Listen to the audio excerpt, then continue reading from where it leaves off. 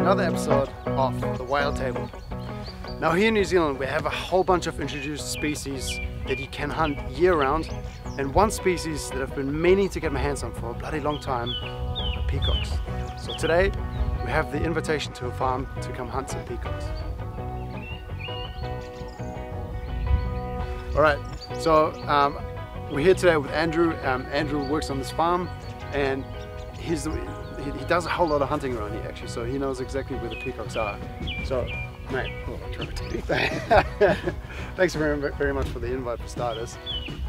Is it much of a hunt from here? Like, is it very fun? Well, it's about 500 metres up to the top up there, but there could possibly be peacocks down in the bottom here, so we'll just have to take it easy and take it slow and yeah, just see how we go. Yep. Spot on, man. Let's do it. Cool. Okay, so obviously peacocks is not something that I've hunted before. I do know this much, that big birds, you know, turkeys, peacocks, etc., are quite intelligent. So generally, you gotta make sure you sneak up to them. You can't just trudge across the field and hoping that they'll stay there, because they won't. Now, Andrew just told me that the peacocks generally tend to sort of hang out on the edge of the grass just before the trees. So fingers crossed, we'll be able to just sneak over this little rise over here, and maybe there'll be some birds sort of just on the verge.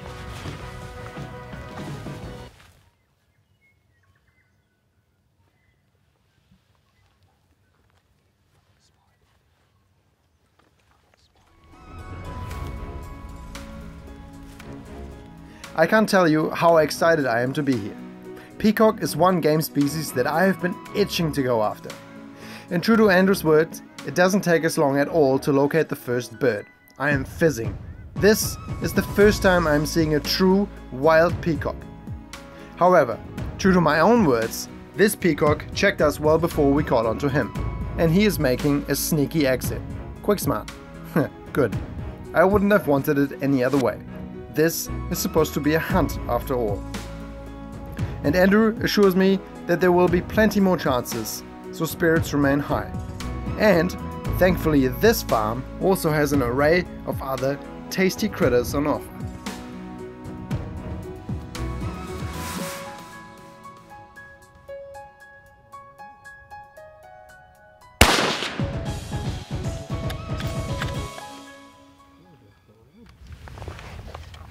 Wasn't a peacock, but we'll still have plenty of chances for a peacock, but at least that's a hare on the table.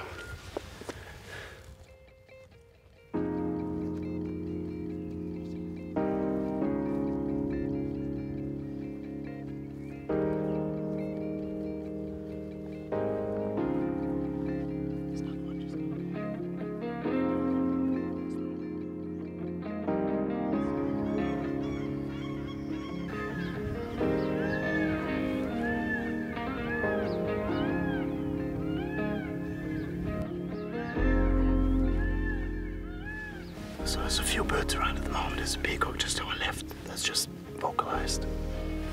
And there's another male peacock on the other side that also just vocalized. There's a couple of turkeys and stuff. But everything at the moment is either hidden in the bush or just out of range.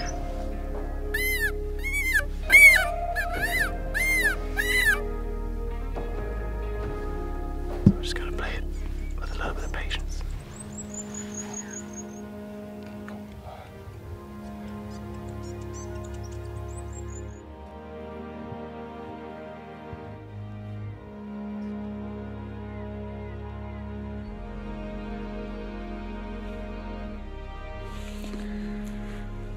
There's one peacock right over there, but he's just not coming any closer, he knows. But there's some other peacocks to our left that I don't think that they're aware that we're here.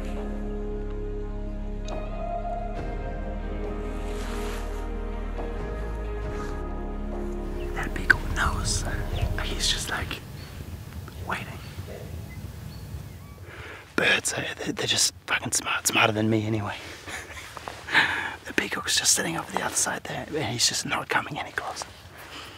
My 2-3 is really only zeroed for about 100 meters, and he's like twice the distance, so I don't want to cock it up.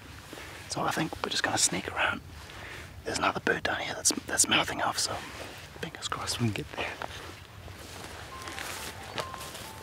As I said, spirits are high, and I'm truly enjoying these cunning birds' knowing ways. We're in essence locked in a kind of a game. Now you see me, no you don't. So in a bit, to get the upper hand, we sneak up to the same field but from a different angle. And here I get a much closer look at the same bird.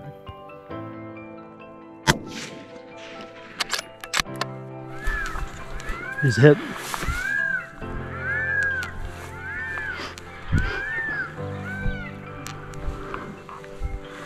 Oh, yeah.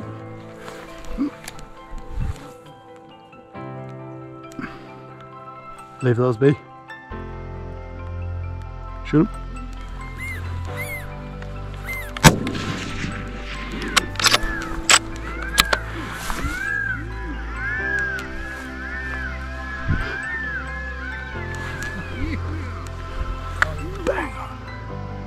Man, there's definitely one down. I hit the other one too, but he's still moving. Still moving in.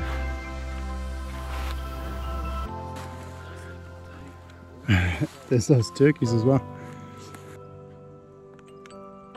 Just ducking behind a tree. Yep, let's do that. Definitely downed one. The other one's still alive, so I'm going to try and sneak up to him. And there's also a bunch of wild turkeys, so let's see how we go.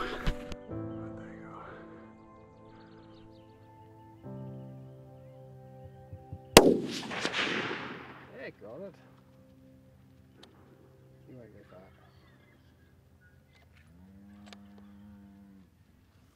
The peacock's down, it's just over here. But the other one just snuck in behind a tree further towards the fence line up there. Man. Jesus. Far out. Wow. Man, that's incredible. Look at the plumage on that bird. Unbelievable.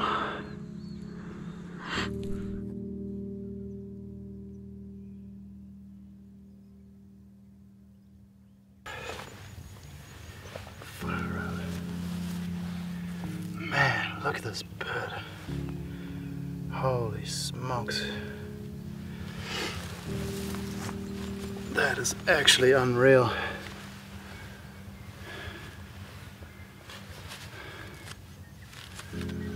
Wow. This one was a really clean hit as well. Man. Far out.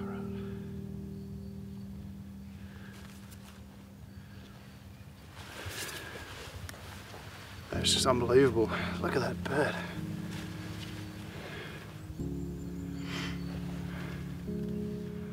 That has just got to be one of the most beautiful things I've ever seen in my life. It's up close.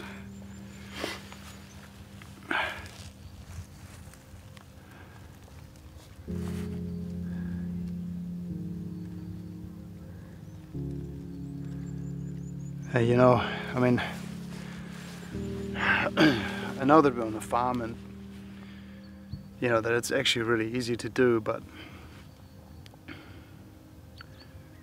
they're still an incredibly intelligent species, and they, you know, you still have to hunt them. Like, you can't just rock up and expect to shoot one. Like, it might have just as well turned out that we walked away from this farm today without shooting one. It's not that easy. And they're introduced in New Zealand, you know, there's no regulation for them, they're not a game bird. So it's just up to regular hunters like me to make sure that the population stays in control. And I'm beyond stoked to harvest a couple of birds. Hopefully that was the other one put out of its misery.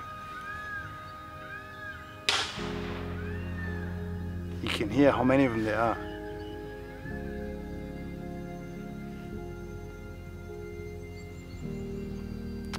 I just really wish that the other hit had been a clean hit as well. So I really hope that Andrew just put the final touches to him, so to speak. I really want to get over there to have a look. This is unbelievable. And I really want to come back to honor this bird in a second, but I want to make sure that that other bird is good. So.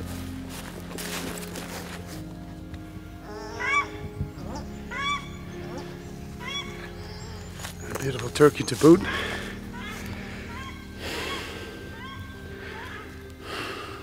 Man.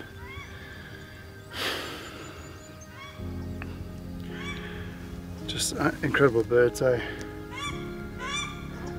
To explain what happened here, I got what I thought was a solid hit on the first peacock. Then there was a big flurry of activity during which I managed to kill 2 more birds. But in the meantime the first peacock scarpered, a fact that would haunt me long after this hunt. We never do find this bird, and to say I'm gutted doesn't even begin to describe my feelings. However, misery and fortune are closely related. Yeah, my wife will want him. Really? Yeah, she'll look after him. But he's alive, and he'd probably be about the same size as Georgie, actually. Oh, bring it home. Oh, I'll give it a go because he seems to be not quite as lively as Johnny. He's got his little mouth open. I'll keep him warm and see what happens, eh? Okay. Alright. See ya. Bye. Bye.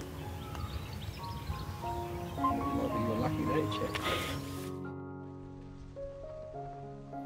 So despite the loss of one bird, I choose to focus on what went right, and with a grateful heart, we end this hunt.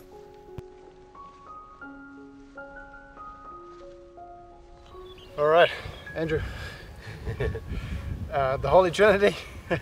Got a hare, got a beautiful turkey, and got just a stunning peacock. Yeah, just want to basically take the chance to say thanks very much. Not a problem. It's one of those things, like I feel like we're kind of living in a time where hunting is becoming a little bit more rare, you know, and it's a little bit of a struggle to get young people like into it in a sense, and like it really takes a good bugger to say yes, come over and do some hunting and show you the ropes. And so thanks very much for the patience. No, that's all good. Thank you for coming over and shooting some pests off the farm, because otherwise, yeah, they just get out of control, and yeah, they need to be shot.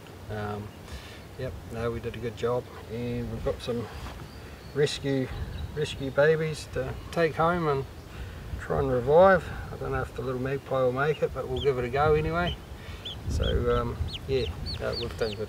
Thanks, mate. Much appreciated, eh? No worries. Yeah. No, it's been good. Peacock. Thanks, man. Thank you very much. Yeah, and turkey too, man. It's beautiful. Yep. Another day. Anytime.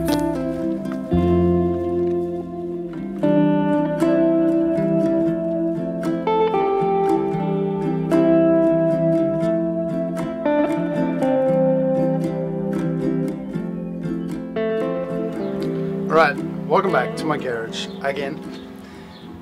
So obviously we've had a nice successful hunt yesterday with Andrew, and to say I'm wrapped is really the least. I'm absolutely stoked to have gotten this bird on board. We've been wanting to hunt peacock for such a long time, and to have this bird lying here today is just an honor.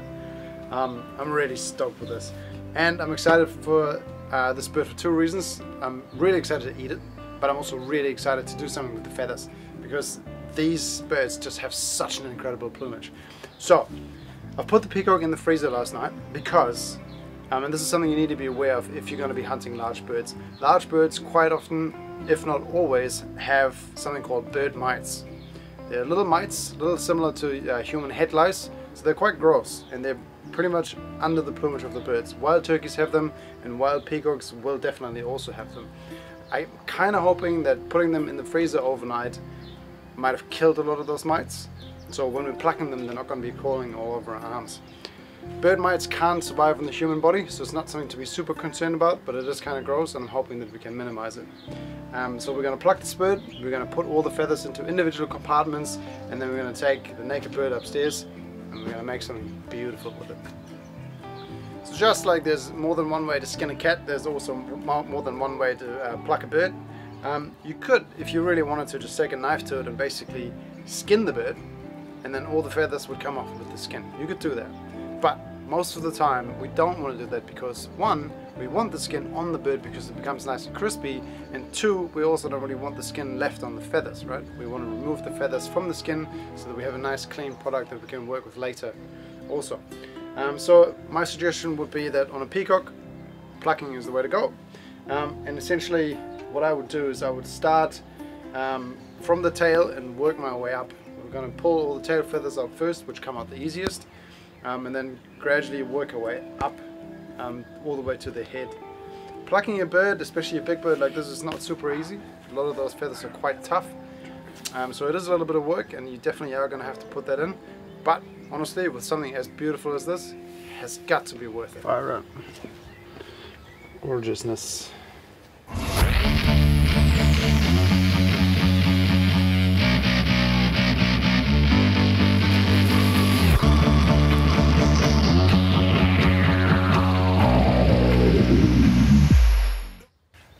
Okay, so we've just taken all of the feathers off, which is incredible. So we've got these big bunches of tail feathers and wing feathers, and then also like lots of the fine down, pretty much from all the different parts of the bird. Peacocks are really cool in the aspect that they just have all of these like totally different feathers and totally different colors at different parts of their body. So we've got all the feathers to one side, we pluck the bird, and then I've butterflied it, so basically just open it up completely.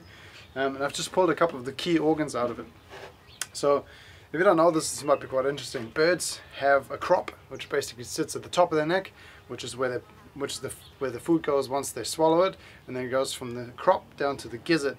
And the gizzard, because birds don't have teeth, is basically a really strong celled organ that has these really strong cell walls. And with the help of little rocks and sand that the birds swallow, that gizzard organ grinds the food down to a digestible matter, which then passes through the digestive tract. So this is the crop.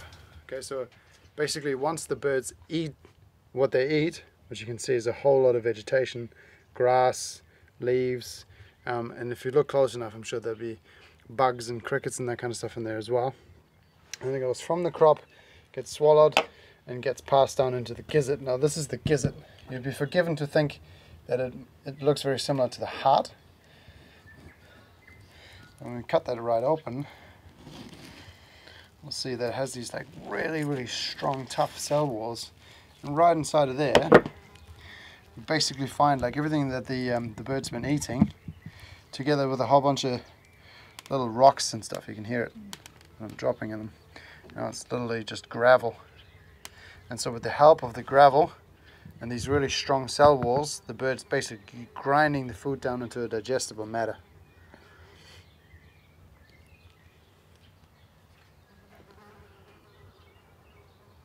So, welcome back to the kitchen.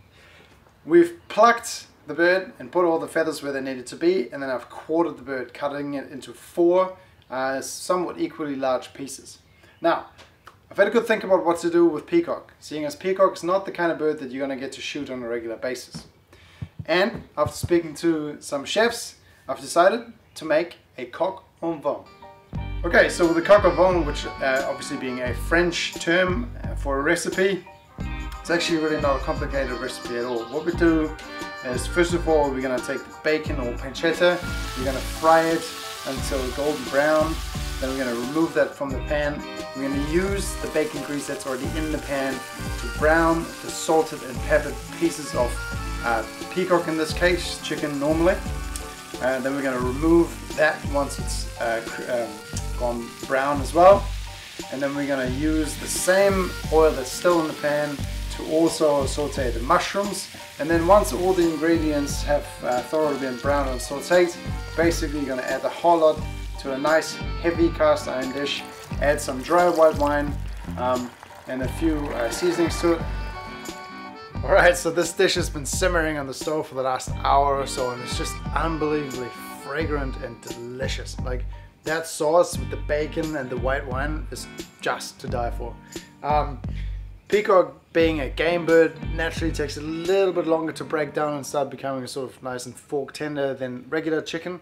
So like a regular coq au vin recipe will call for about 40 minutes of simmering. This is probably more like an hour and a half, or even 2 hours if you want to get it really, you know, to the point where it's falling off the bone. However, this is just at the right place right now. It's fragrant and delicious. I'm just going to add a little bit of cream to it. We'll simmer it for another 10 minutes. And then we're going to dig into this bad boy because it is yum.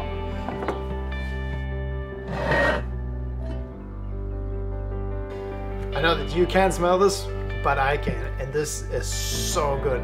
This is one of those classic French dishes that is just a winner every single time. there's a big honoring and a big level of respect towards animals that we've kind of forgotten about, you know. And I really think that through this process of capturing wild food, bringing it home and making a beautiful meal out of it, we're reconnecting with those roots, the stuff that really makes us tick. Yeah. If you haven't tried peacock and you get the chance, I reckon do it. It's really good.